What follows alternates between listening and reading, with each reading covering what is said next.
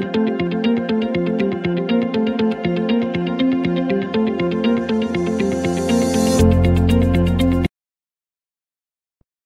everyone, welcome back to the channel. Today's video is going to be a bonus vinyl review. I'm going to go over two albums, two of my currently favourite albums. One is Eminem's 2004 fifth studio album, Encore. And the other one, which we'll do last, is just currently called The Greatest Hits. But we'll start with Encore. Also, you probably can hear it. I've got my fan on in this video. I don't like the audio quality with the fan on, but it's really humid in the UK. Hey Google, what's a humidity level? Hold on. The current humidity in Bristol is 90%. 90% humidity, which I think is a lot. Anyway, it's really hot, so excuse the noise. But yeah, this is Eminem's 2004 fifth studio album, Encore, following up the Eminem Show. Now, the Eminem Show was a big album. It sold, it made Eminem ultra famous. That was his. He had breakthrough albums before that, obviously, but the Eminem Show was his biggest yet, I believe. So obviously, following that up was not an easy task to do. Now, unfortunately, Encore in 2004 was the height of Eminem's drug use, his drug abuse, and he suffered seriously bad problems because of it. And to be fair, congrats to Eminem. Congrats to you, Eminem. This year he's 11 years sober of all of that stuff. He's completely clean. So, congrats to him. And this album is considered by many to be one of his worst albums. Up there with Revival. It's considered to be one of his absolute worst. And what happened was, I think it was a few weeks before the album was going to be released, it was leaked online. So Eminem had to rush it out because, if it's already out there, people aren't going to buy it if they can get it for free. So maybe I can see why people don't like this album.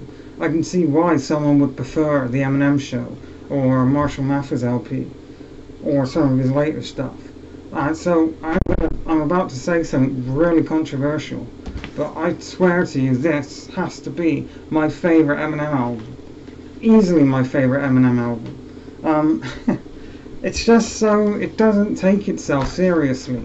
Some songs are serious, which we'll get into, but for the most part, it's really goofy and silly, and the beats follow along that path. It's really goofy, and I really like that. And it's got some of the best hooks he's ever done, I swear.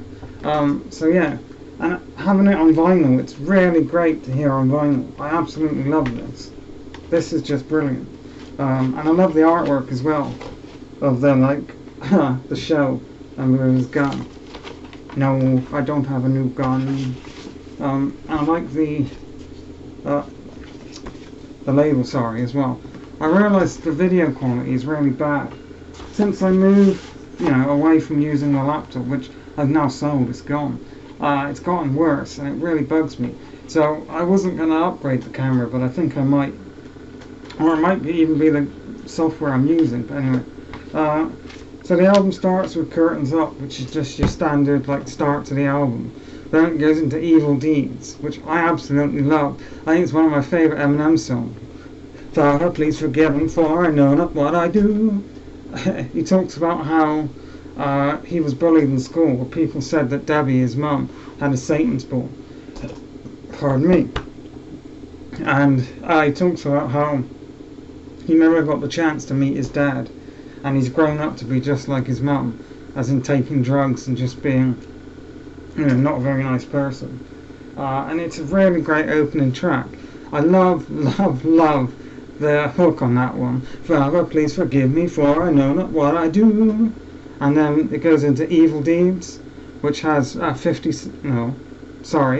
goes into A Never Enough, featuring 50 Cent and Nate Dogg, which absolutely amazing beat, amazing hook. I think it's Nate Dogg who handles the hook, and absolutely brilliant. I'm going to go and listen to more Nate Dogg stuff.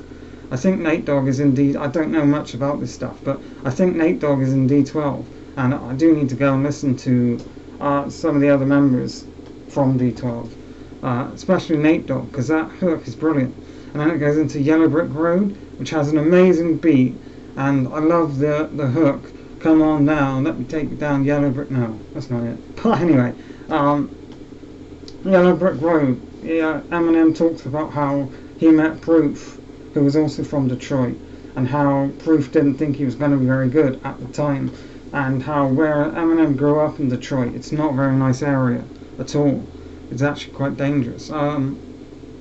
Obviously, being from the UK, I've never been to Detroit. I would love to visit like Michigan and those sort of northern states one day, or the Midwest I think it is. But anyway, absolutely beautiful song. And then side A ends with Like Toy Soldiers, one of the best Eminem songs ever. I love the hook that he sampled from another song, which I actually don't know. I've never heard the sample before, so I don't know where it's from, but it's beautiful. And I love the lyrics about how Eminem's got a following, and he's got some really loyal people, and he doesn't want to get them hurt or murdered, and any sort of gang warfare and things like that. And someone's been hurt, or someone was hurt, subsequently, maybe it is Eminem's fault, or I'm not sure. I'm not sure, the story behind the song. But someone got hurt, and Eminem feels like it's his fault. And then Dr. Dre is telling Eminem, just stay back, stay out of it, and I'll deal with it. Then side B starts with Mosh. Now Mosh is like a sequel to the starting track of his previous album, The Eminem Show, White America, where he continues the sort of anti-Bush, anti-war rhetoric, is that the word? And the song starts with these kids playing, and it ends with the kids saying, "Can you hear us?" I love the beat, amazing beat. Oh yeah. Amazing lyrics about anti-war, anti-Bush. I don't talk about politics on this channel, but I am extremely anti-war. I think that Bush and Tony Blair, especially I'm British, so Tony Blair is a war criminal and should be locked up. Anyway, no politics. Mosh is amazing. And then Puke. Puke, when I first heard Puke, I was a bit turned away because I'm a bit squeamish and a bit, it starts with someone throwing up and blowing their nose and just horrible stomach throw-up sounds. But the whole song is about how his ex-wife, Kim, makes him sick. He just hates her so much that she just makes him so puke. She's so repulsive and annoying that she makes him puke. And the hook is all about how he went and got a tattoo of Kim on his shoulder, or somewhere on his body, and now his next girlfriend has to be called Kim, because I can't imagine doing that. I've got 5 tattoos, and although Wish You Were Here, I did get for someone who we did subsequently then break up, but it has more than one meaning, and it's not a name. Getting your girlfriend or your partner's name on your body is a terrible idea. Even if you know the relationship is going to last, just don't do it. Absolutely. But it is an amazing song. And then my first single, my first single was probably the weakest part of the album. He just talks about how he fucked up. This was going to be a big hit single, but he fucked it up. It's not like one of my favourite songs on the album. And then Paul, a Paul skit is where Paul rings Eminem and tells them that Michael Jackson didn't like the music video for Just Lose It, and he's probably going to sue. And then he asks Eminem if he has a new gun, because he shouldn't have a gun. And then it goes into Rain Man. Now Rain Man, absolutely amazing beat. The beat for Rain Man is one of my favourite Eminem beats. Just brilliant beat, amazing. And I love the lyrics to it as well. Absolutely fantastic. Then side C. Sorry everyone, I had to cut. That side C starts with Big Weenie, where Eminem just spits off about how someone's being really mean. He called him a cocksucker, so he's just, you're a big meanie, you're a big weenie. It's alright, it's not one of his best, but it's alright. And then M calls Paul, which I think it cracks me up every time I hear it. Eminem talks about how, it's in a weird sort of robot voice, Eminem talks about how You know, they once sat down and watched the Thriller video together, or the Billie Jean video, sorry. And then he lists a bunch of he lists, I can't speak. He lists off of Michael Jackson songs, and sort of like, do you think Michael Jackson want to be starting something? Or, you know, I'll always love Michael Jackson. And stuff like that. And at the end, he says he's taking a shit, and then you can hear sort of the clip of the gun falling out. That just cracks me up. And that goes into Just Lose It. And I think Just Lose It is one of the most famous Eminem songs. Just Lose It. No, I'm not going to sing it, but it is a great song. I absolutely love it. I love how silly and just wacky it is. Then Ass Like That, which has a really strange sort of Indian style Hindu beat, I swear. And Eminem does a sort of Indian or Pakistani brain accent, that's the word, when with his rapping and the hook. I think it is a good song. It's not one of his best, but it is great. Then we have Spend Some Time, featuring Obi Trice, Stat Quo and 50 Cent, which is a great song. Not one of my favourites, but it is a good song, and you should definitely check it out. Then side D starts with Mockingbird. Mockingbird is easily one of the greatest songs of all time. Eminem writes this about his daughter Haley, and how he's going to buy her a mockingbird and buy her the world. How he wants Haley to grow up in a better world than he had to grow up in. How he's going to be the father that Eminem never had. Sorry everyone, I had to cut, but yeah, just absolutely beautiful song. He talks about how he wants Haley to have a life that he could never have as a kid, and it's so beautiful. The beat is amazing, the production across this whole album is amazing, but especially on this song, it's really good. And then Crazy in Love is a good song. One shot, two shot, everybody fun shot. It's a really great song, featuring D12. And then the final thought is a skip, which is great, and Encore, featuring 50 Cent and Dr. Dre, is an amazing song. And then the way the album ends, I think, is just brilliant. Eminem comes on stage, and he says, oh, I forgot, I'm taking you all with me, and starts gunning down people. And it's just the screams of the people and the gunshots. It's just such a funny and great way to end your album. And then he kills himself at the end of the album, because why the fuck not? But yeah, this really is my favourite Eminem album. I mean, just absolutely brilliant. And I love the artwork to it. Now I'm going to quickly go over this one, Eminem The Hits, which came out in 2005, or Curtain Call. Now it's just a hits album, but I mean, it is amazing.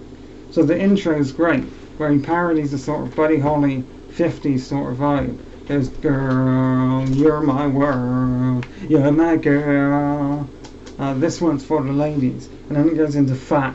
Oh God, yeah, I'm gonna fucking can. Shove a gerbil in your ass, through at you. It's just, Fack is one of the strangest songs you will ever listen to. If you've never heard Fack by Eminem, go and listen to it. And I'm saying Fack, YouTube, it's Fack, not the other word, Fack. Absolutely brilliant. The weird thing is, as wacky and weird as the lyrics are, where he talks about having sex and trying and coming, and talks about shoving a gerbil up his ass. The beat is on point, and his flow through the song is amazing. Like, he kills it with the flow and the beat and the production. But the lyrics are a bit, we have the Why I Am, amazing. My name is what? My name is who? My name is Chicka Chicka Slim Shady. A great song. Stan, amazing. Lose Yourself. Shake That. Get on the floor, shake that. Shake That, featuring Nate Dogg, is amazing. Sing for the Moment, my favourite Eminem song. Without Me, Like Toy Soldiers, The Rock Slim Shady, Mockingbird, Guilty Conscience, featuring Dr. Dre. Clean Out My Closet, amazing song again. Just Lose It. When I'm Gone is the bonus track, which if you haven't heard it, it's a really beautiful song. And then this album ends with Stan Again, but it's featuring Elton John. If you didn't know, Elton John and Eminem are really close friends. and they still talk to each other a lot, which is just a fun little music fact. But yeah, I love this era of Eminem. After Current Call came out, the hits album, there was like a 5-year gap, and then in 2009 he came out with Relapse, which I also love. But Encore is really an amazing album. Thanks for watching, and I'll see you again next time. Take care, everyone.